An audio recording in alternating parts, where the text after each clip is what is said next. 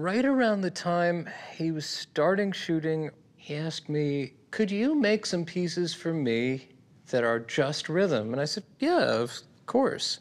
He said, yeah, I found that when I'm doing long tracking shots, I often have like headphones, and he'd put on a piece of music when he'd set up a shot. Because even if the music wasn't going to be there in the end, it helped give a sense of rhythm. It helped give a sense of sort of poetic pacing to the shot. And I was like, wow, that's really smart and really interesting. And he said, yeah, I've been doing it for a while.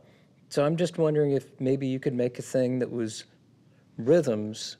I was really psyched because I said, well, this is great. Here's another area where we could have true integration. Because if you're doing something to a rhythm, I have the actual tempo of the thing.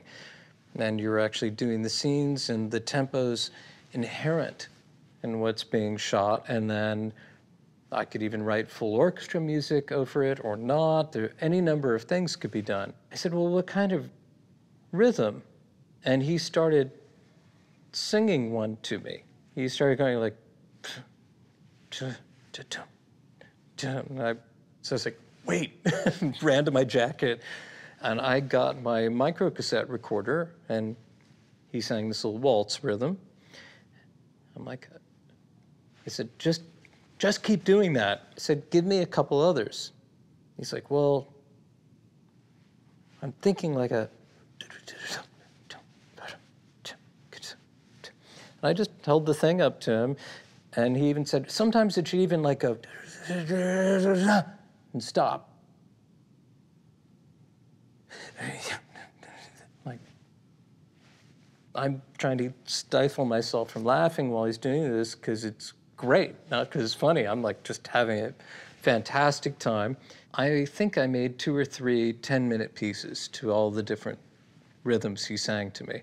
And what I do is I do a track of treated piano, do another track of treated piano. I think maybe did 5 or 6, which are layered on top of each other. There's the sound of duct tape opening up in the score, not just because I remembered our conversation and that he was putting that in the movie. I then was using the duct tape on the piano to get different sounds. And then I went over to the drums in the room and sort of played percussion ensemble.